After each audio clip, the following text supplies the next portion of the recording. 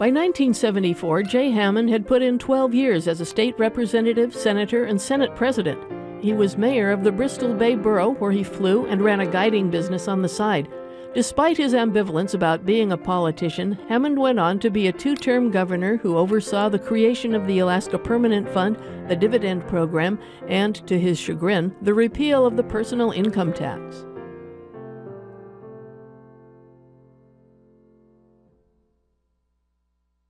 When I ran first time, I said, I'm not spending a nickel of my own money. This is ridiculous, not a chance of winning.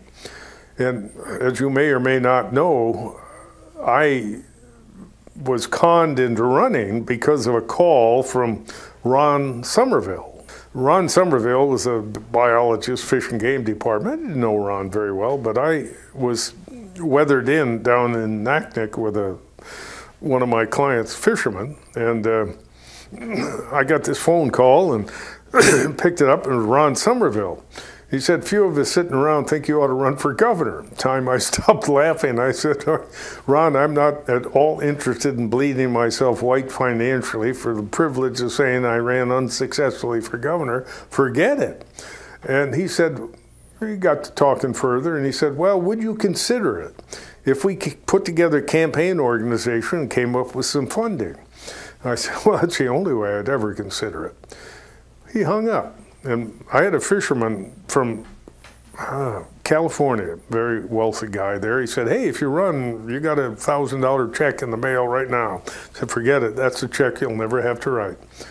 2 weeks later, Ron called me up and he said, okay, we got an organization put together. We got some funds committed. And you said, wait a minute. In his mind, again, consideration translated into commitment.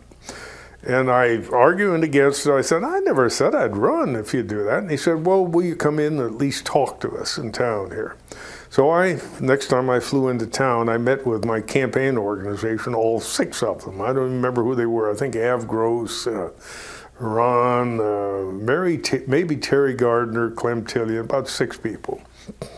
And I could tell that all of them had been told by Ron that I would run if they do these things. And again, being a sucker and not having guts enough to say, hey, I never promised, and turning my back on it, I knew they'd all leave there thinking I'd broken a commitment. So when I found what we had in the bank committed in the way of funds at that moment, $800, I agreed to run, thinking, well, I'll run for a week and then go back to the hills where I belong.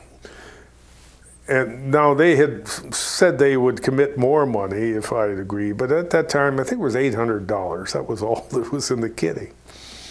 And so I don't remember what I did. I remember one thing I didn't mind doing campaigning was going around beating on doors. It gave me some exercise, and I've always been kind of a physical fitness buff, and that I didn't mind doing. But I had the briefest campaign pitch you can imagine. I'd go to a door, had a little flyer, I'd say, hello, I'm J. Hammond, I'm running for governor, I wonder if I can leave you this.